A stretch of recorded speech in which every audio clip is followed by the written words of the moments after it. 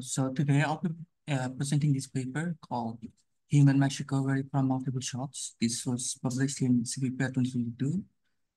It's a bit old paper, but it's a hugely influential paper in this field. So that's why I decided to present this paper today.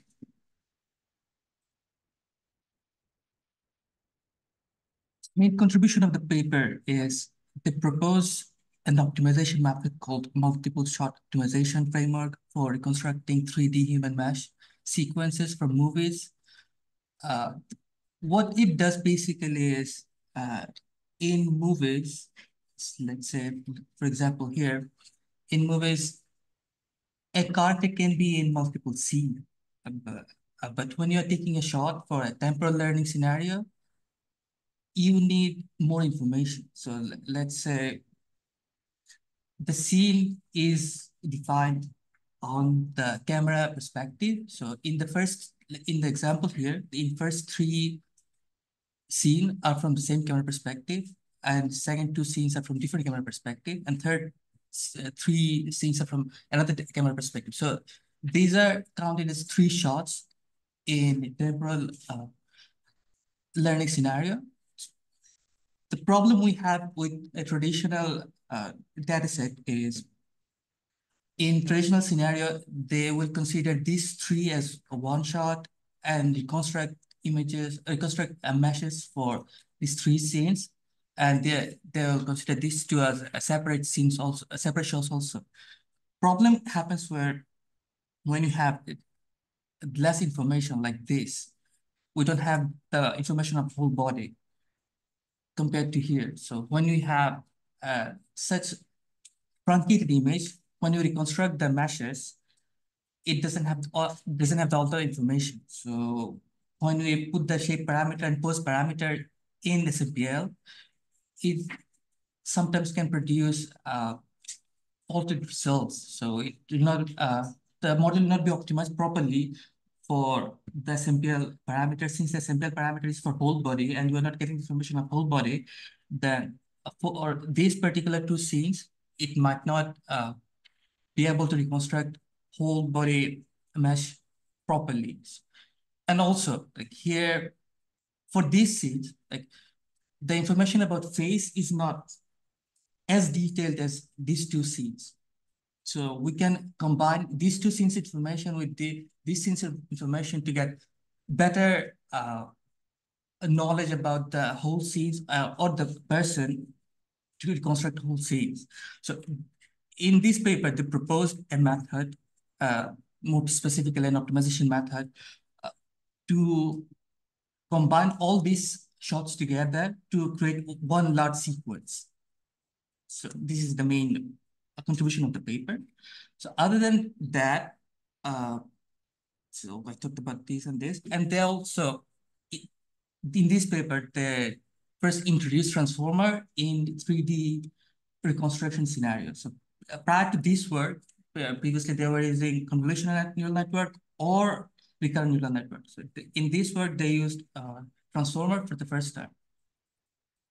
So what is multi-shot optimization? So multi-shot optimization is a procedure which is used to recover consistent 3D motion sequence across shot changes in the videos, like we discussed before.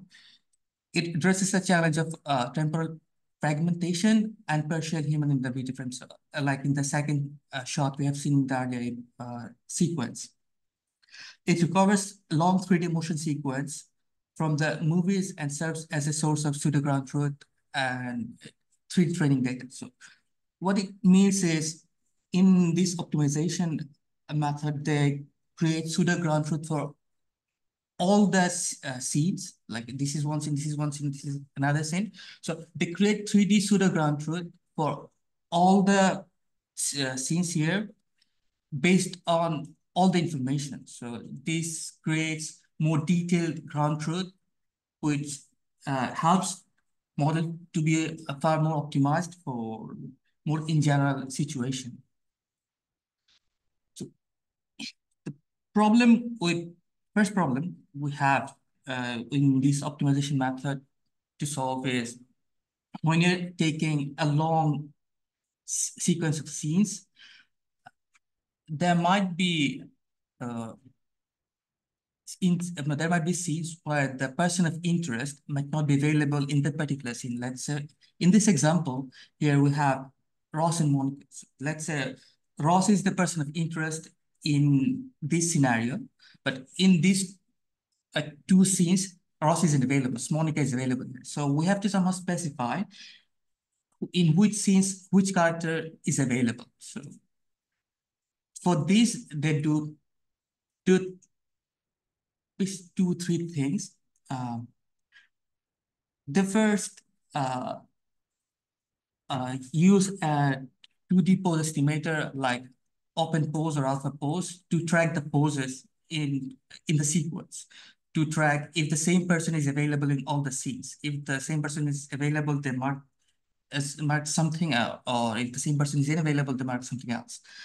But one problem with this 2D pose tracker is even if it's accurate in most of the time, sometimes it might not be as good as the other method like shot detection algorithm when the shot is changing, the camera perspective is changing, like in the camera perspective changes in huge degrees, then the algorithm, 2D joint tracking algorithm might not be efficient to detect the same human in multiple scenes. So to remedy this situation, they use a shot detection algorithm, which detects if multiple scenes are from same shot or different shot, and personality identification network. So the network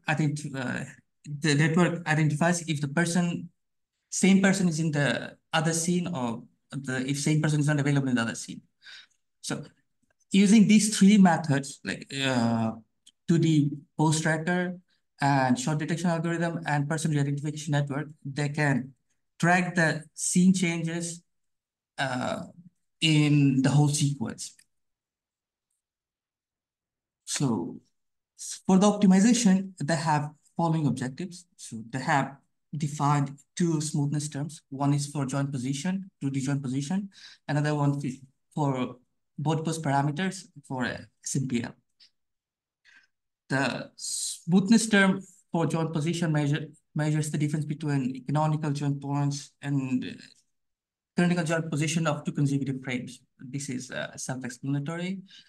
The smoothness term for body pose parameters measures difference between the pose parameter of two consecutive frames. That's also self-explanatory. So that just calculates the difference between pose and shapes of uh, different scenes and calculates the difference. And some of these objectives is these two objectives are optimized through whole sequence. And then for the whole sequence, there are many scenes. For each scenes, they return these model parameters, to the joint position and the body pose parameters. So using this optimization method, they created a data set on the top of another data set. They created a data set on AVA data set, which data set they basically give longer sequences of scenes.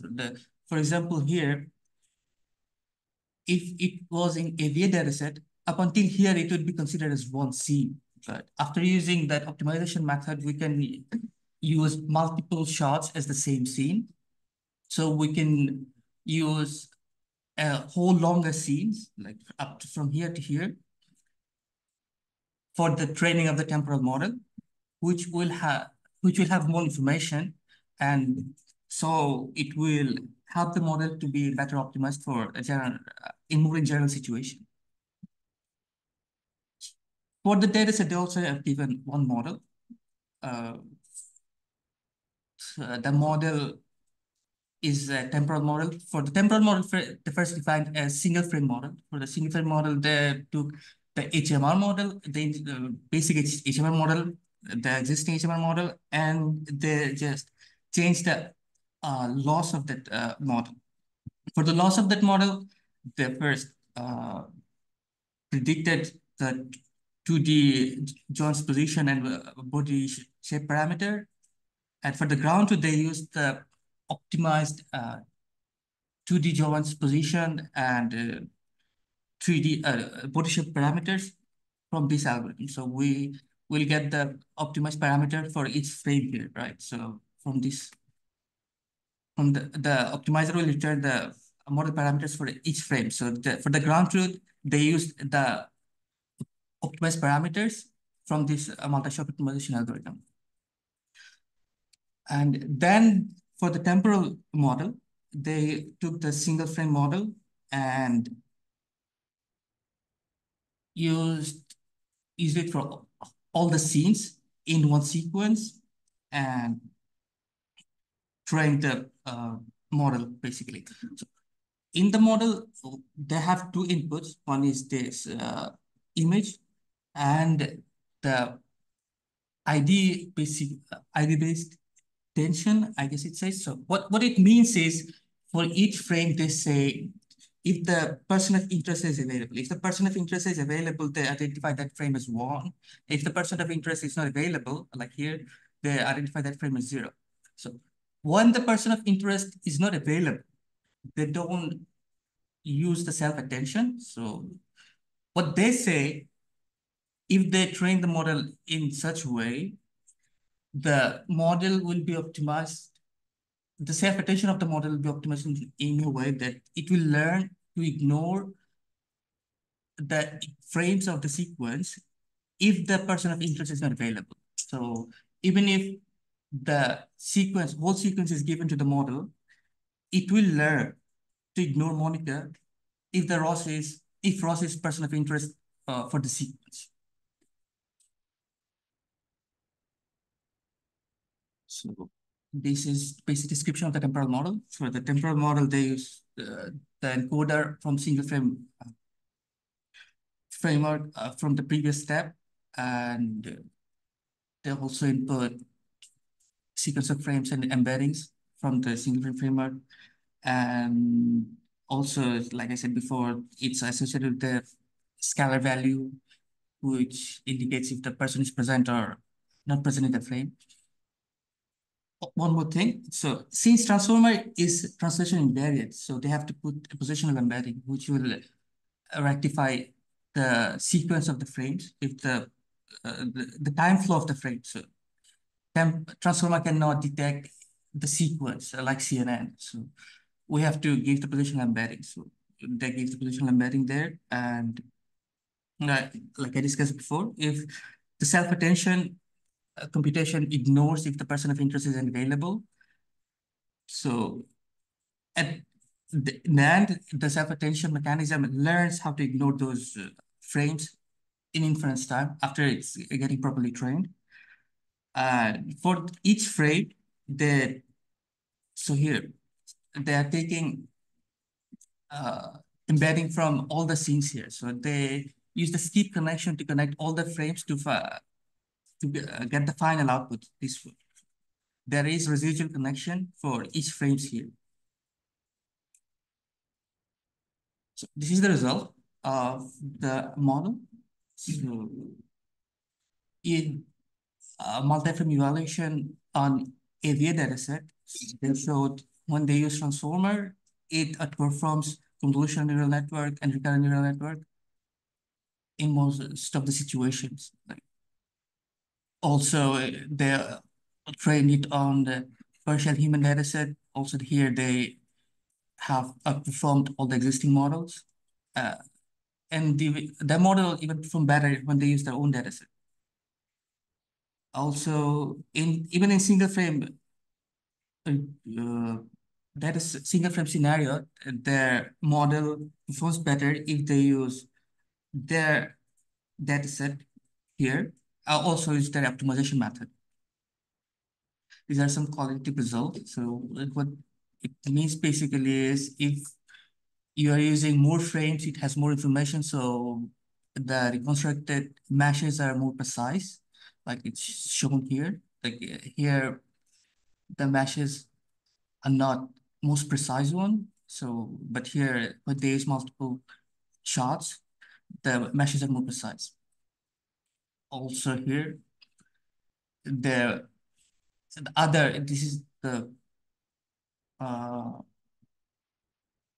this is comparison between other temporal learning methods. So the temporal learning method using their optimization method performs all the other methods, all the other existing methods. So that was it for me. Thank you.